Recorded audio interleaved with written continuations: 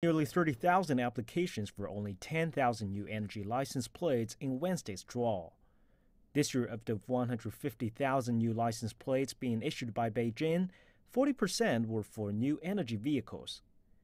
And all 60,000 have now been claimed by the lucky lottery winners. At this year's first license plate lottery, around 80% of the quota for new energy vehicles has already been given away. Now, the rest of the quota was given away on Wednesday's second lottery.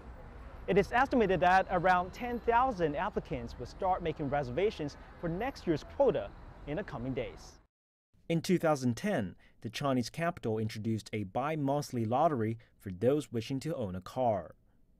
At Wednesday's draw for gasoline car license plates, only 1 out of every 817 applications was successful. If you do the math, the chances of winning a new energy plate are a lot higher. No doubt many people want a new energy license because it is much harder to win a gasoline car license. Applying for a new energy license plate will boost their chances of getting on the road as quickly as they want. Last year, a total of 517,000 electric cars, plug-in hybrids, and fuel cell cars were sold in China, a 53% rise year-on-year. But many industry insiders believe their sales are mostly the result of restrictive policies and bumper subsidies instead of organic demand on the basis of competitive products. On that note, Lu has a different opinion. Despite the rationale of winning a plate, more and more people are also realizing the benefits of driving a new energy car.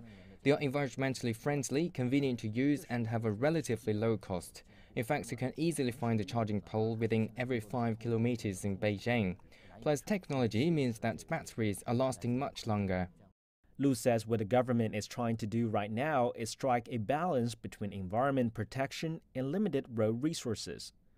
But new energy cars, in his opinion, will one day replace all gasoline cars.